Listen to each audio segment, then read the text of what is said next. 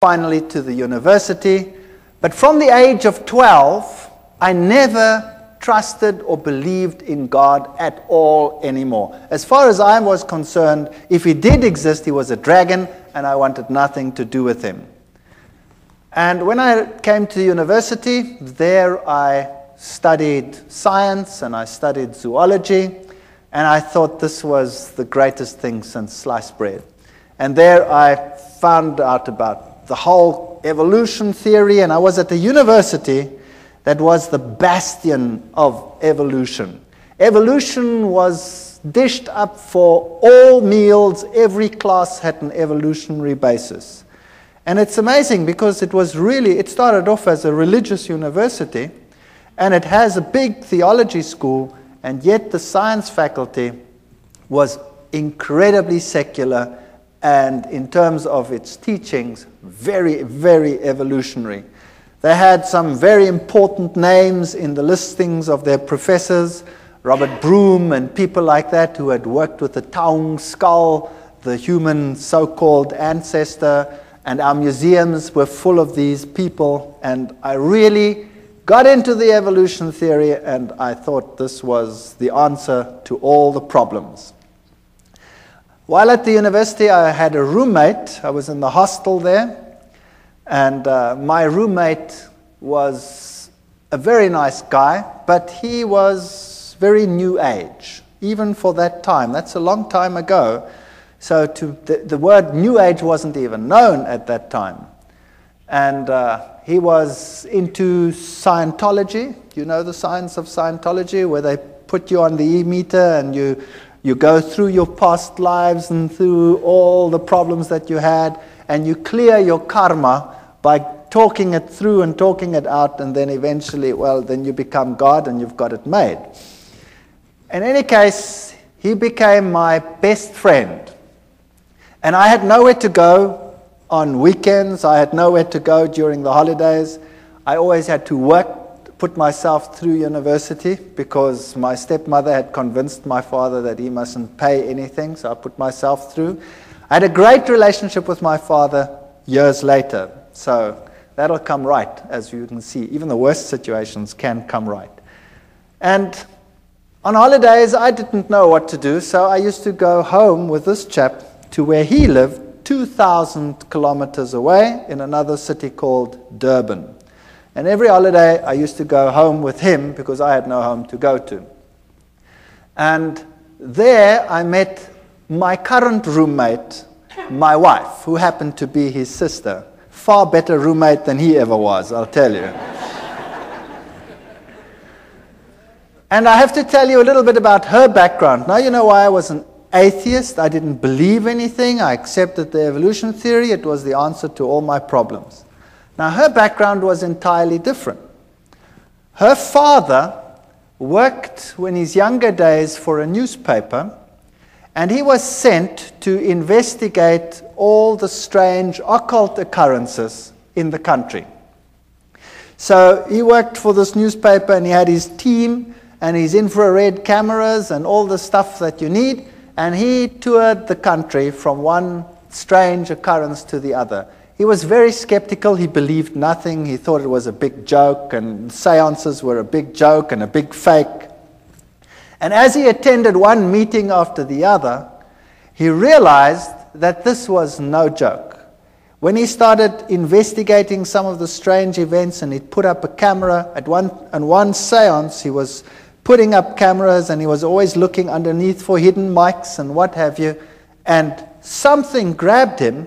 There was nobody that grabbed him, but something grabbed him and beat him up to such an extent that he had an egg-sized boil on the top of his head and was lucky to get away with it with his life. Now, when that happens to you, you start thinking, well, there was some hidden microphone that did that. And he came into situations which were so strange that he became involved in them later. Situations like a house where, when the little child had been sent to bed, the shoes would come walking through the room. And another situation where a newborn baby used to scream hysterically, and when the parents came in, they'd always used to find the baby on top of the cupboard, newborn baby, out of the cot, on top of a cupboard, and they'd walk up and just manage to save the child as it fell down. Now, he went to that house and he sealed every single window, and he had his guards outside because he thought, somebody was playing the fool, and he kept the lock and he waited there. And sure enough, the child screamed, and he went in, and there the child was on top of the cupboard, and he just caught it as it fell down. There was other occasions when in a certain house, human excrement was flying around.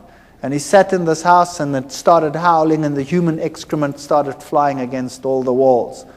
Strange, strange occurrences. Witchcraft of the worst kind. There was one house that was plagued by a baboon that used to come in and tear everything apart. That's a big ape. And it tore everything apart, and it terrorized this family, and they could never catch it. And then one day, they shot this baboon as it came in, and it ran out, and the blood trail ended up on the veranda outside. And as they came out, the blood trail ended, and there lay one of the workers dead. So this was typical African witchcraft as you find it in Africa, in some places even today still. And this convinced him that there definitely was something going on, and he got into seances more deeply. And then he started learning that, there were higher mediums and lower mediums, the riff-raff mediums for the lower people, the higher mediums who communicated with the better spirits.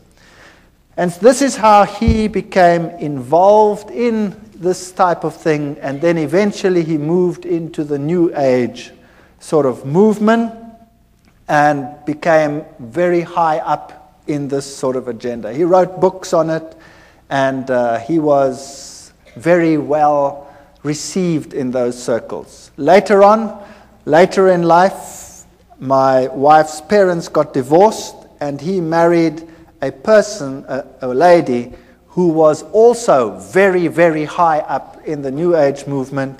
In fact, she is one of the instructors in the Course of Miracles. She teaches people how to become Christs and to perform miracles.